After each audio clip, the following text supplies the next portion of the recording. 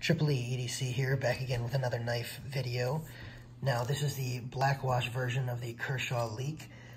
I am actually trading this knife as part of another trade with the Mass Drop Ferrum Forge Crux, and I'm getting a custom version of the Griptilian with M4 steel, and I just wanted to put a video together. I never really got to review both of these knives, so I'm going to be doing two videos tonight, and the first one is going to be this Kershaw Leek. It's going to be a why I'm selling it video, but also my review. And I'm not going to go as quite in depth in the review as I may otherwise. But in any event, this is the Kershaw Leek. These are stainless steel scales, as you can see, and have the nice Wharncliffe blade. It's a Ken Onion design. This is probably one of the most famous Ken Onion designs. This is constantly on Amazon flash sales and things like that, so it's a very, very popular knife. It's also a knife you can get on cheap deals all the time, which is one of the reasons that I feel I can sell it. Not only is it one of those knives that you can replace easily and replace cheaply, but it is also a knife that is something that used to be in my pocket a lot more often than it is now. And for a variety of reasons, that's the case. One of those reasons is that my collection is a lot more extensive now than it ever was before, and I have a lot more things that I just prefer to take on a regular basis. But one of the main other reasons is that, again, this is stainless steel construction, so you have things like the 943 Benchmade that are bigger, have more usable cutting edge, and frankly feel lighter. I don't have a scale with me, but this actually feels lighter despite the increase in size because it has aluminum scales versus the stainless steel and aluminum are lighter. Then you've got things like carbon fiber scales that are even lighter than that. So one of the drawbacks, obviously, to this knife is the fact that it's made of stainless steel construction. I'm going to do some of the negatives for this knife first. So you have the stainless steel construction, which makes it quite heavy. Also, you've got this eyesore of a pocket clip. I mean, this pocket clip is just massive. If you look at the Benchmade, this is the deep carry pocket clip, and this is one of the ones that is the full size, not the small ones that are on the Benchmade Bugout. Those ones are even smaller, as you can see here. So you can just really see how massive that clip is. And frankly, it looks terrible when you clip it on the side of your pants because you can really see just this massive clip that runs down out of the pants.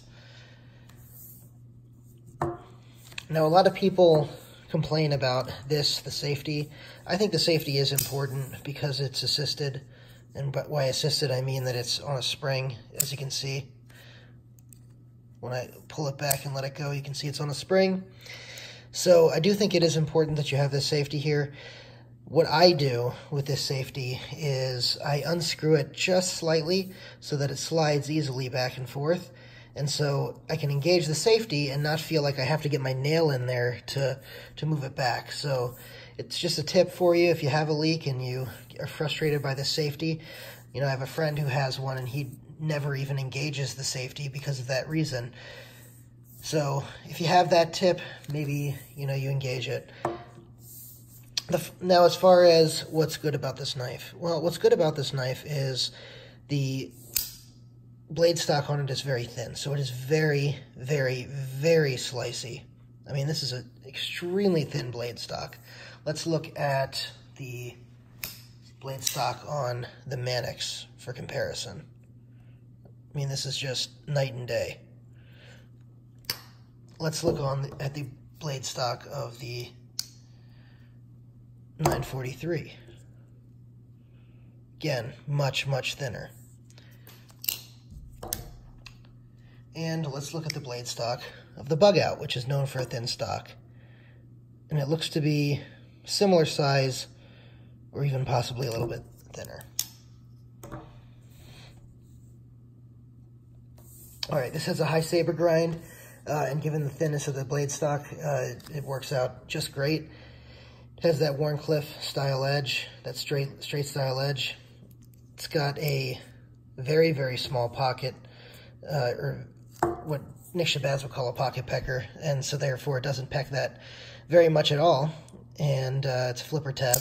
It's one of the main ways of deployment, and one of the things that's great about this knife is not just the fact that you can do that flipper tab as a means of deployment. You can also use the thumb studs.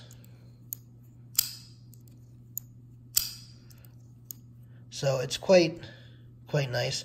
You can flick it as well, although I have to admit with a assisted knife, it's just not nearly as satisfying to middle finger flick this. I'll also tell you that I don't love the billboarding there with Kershaw, although Kershaw does that with a lot of his knives. I do like the fact that this lanyard hole is here, sort of in a line of matching up with the screws so that it's almost hidden.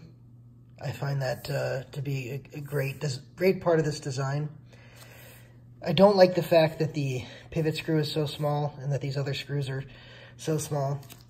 But then again, the knife is not that large to begin with.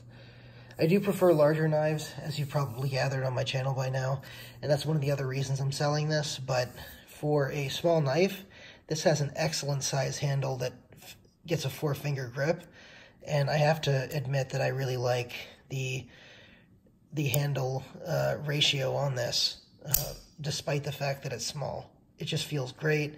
It's also the perfect size with the Wharncliffe blade, for getting your finger there to do some draw cuts like that, where you're putting the point into the material that you're cutting.